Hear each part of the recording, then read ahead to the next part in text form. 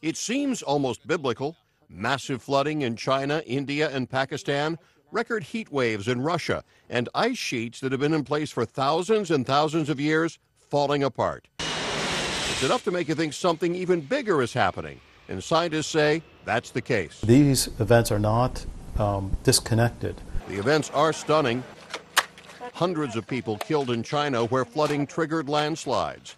Moscow has endured record heat that has ignited hundreds of wildfires and raised the city's death rate. Even parts of Europe have seen extreme flooding that has torn apart communities. Carl says all of this is not a sign that global warming is coming, but rather that it's already here. To date, this year, from January through July, on average, global temperatures are warmest since we've begun keeping records back 1880. The U.S. isn't being spared from this. It's really, really hot. Yeah, like super hot. The temperature in the Dallas area has been in the hundreds every day so far in the month of August.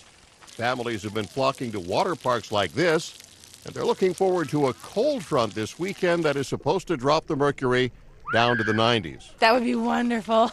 That would be great. I can deal with a 10 or triple digit degree, but having it in the 90s is obviously preferable. Scientists, though, say this is something we should get used to. The kinds of events we're seeing are typical of what we'd expect to occur more frequently. That is, more record-breaking heat, record-breaking heavy precipitation events. He says it's still not exactly clear what the future holds, but that it's reasonable to begin expecting more of what we're experiencing right now. John Belmont, The Associated Press.